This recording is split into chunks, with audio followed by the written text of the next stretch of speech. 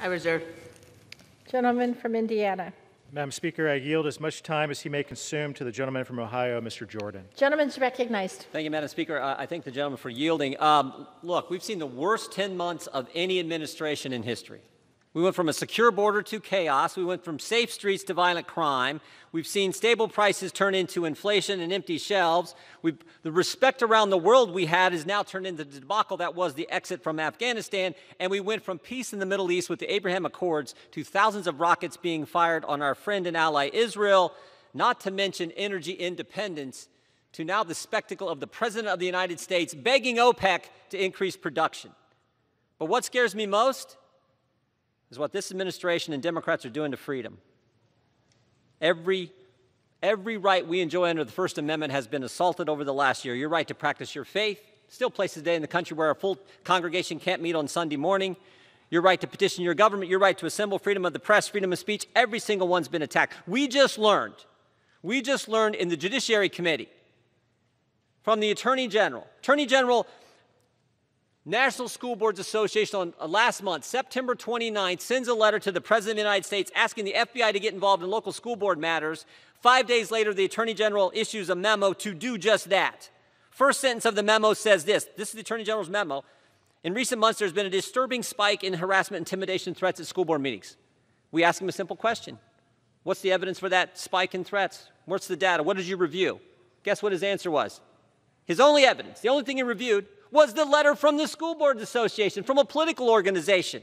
And now they're going to target parents at school board meetings, and we have the January 6th committee issuing subpoena after subpoena. 11 of the people they've issued subpoenas to were names on an application asking the government for permission to hold the rally. Independent individuals exercising their First Amendment right to assemble asked the government for permission. The government granted them permission, and now these 20 and 30-year-olds whose name are on that application, they're going to be deposed by these guys for simply exercising their first. Here's what they're asking them.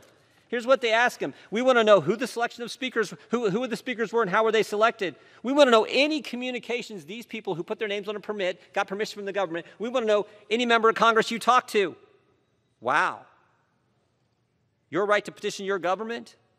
That's what they want to subpoena. That's why they're subpoenaing these people? This is scary where they want to go. I mean, these questions, coordination of speakers, discussions of content. This sounds like what the IRS did to people 10 years ago when they were asking 501c groups applying for tax-exempt status, do you pray at the start of your meeting? I mean, first it's school boards, then it's people applying for a permit. We saw what they did to people, what the IRS did to people just a few years ago. Not to mention what else the committee's doing. Preservation letters to all the carriers, all the companies. Preserve every call, every email, every text. Think about that. Every call someone made to hundreds and hundreds, supposedly, according to news reports, they've done this for. Text to your spouse, calls to your mom. Preserve it all. And this is just what we know about. This is just what's been reported. I mean, now Steve Bannon. Mr. Bannon is a target of the investigation, because, quote, this is from the Select Committee's own report, quote, his efforts to plan political activity, that's the standard. You're involved in political activity, they're going to investigate you.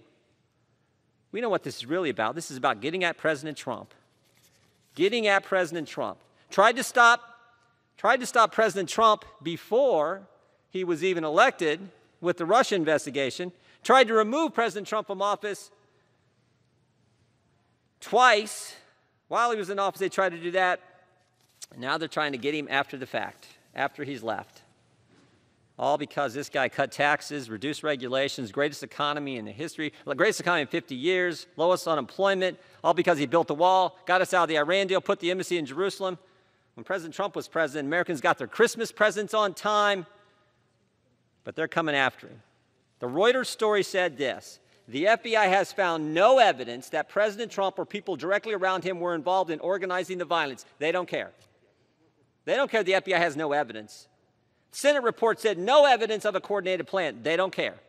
They're going to drag these 11 people into subpoenas, in for depositions with subpoenas, because they're so determined to get their political enemies. Gentleman's time's expired. Gentleman from Mississippi. Yield back, thank you.